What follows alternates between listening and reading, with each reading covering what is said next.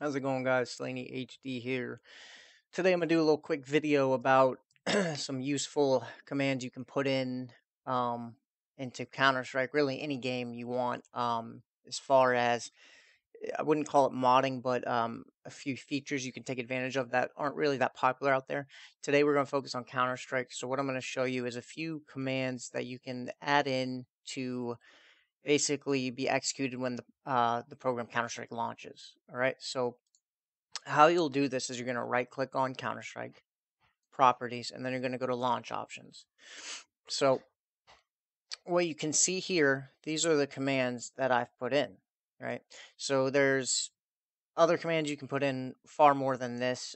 These basic commands right here are what I consider the go-to basic for me needed commands. Okay, so we'll go through which each one is. So no vid is very simple. All that is you don't get that intro when you launch the game. So the game launches a little bit quicker. You don't have to watch that intro, hit enter. So that's what dash no vid does. Excuse me. Dash high CL.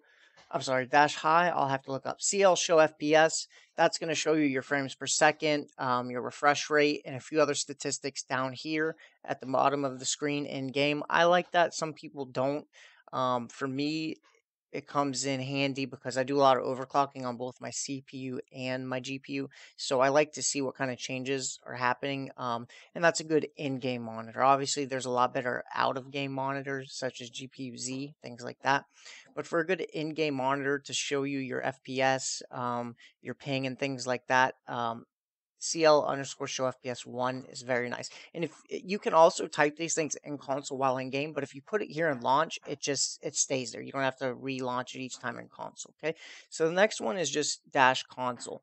And what that does is that enables you to use the console with whichever command whatever key binding you set it to. The default, I believe, is the tilde, which is right below the escape key. And the console has lots and lots of useful commands. And if you can get familiar with the console, it's actually very similar to programming in a way. So if you're into IT and stuff, learning the console of the source engine, which I believe that's what it has to do with, is very useful.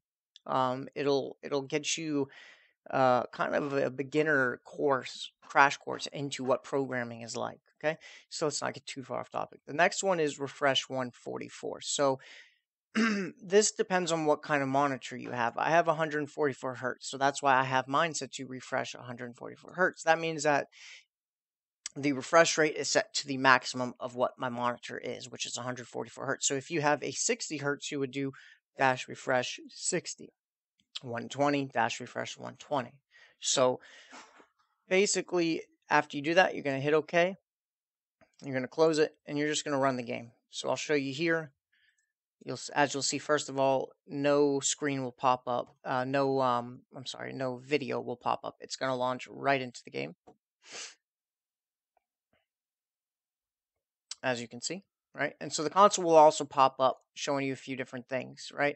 And that's because we've enabled the console using the tilde. That's how we enable the console, right? I apologize for this. Let me just turn these down, okay? So let's also look at what happens when we do the...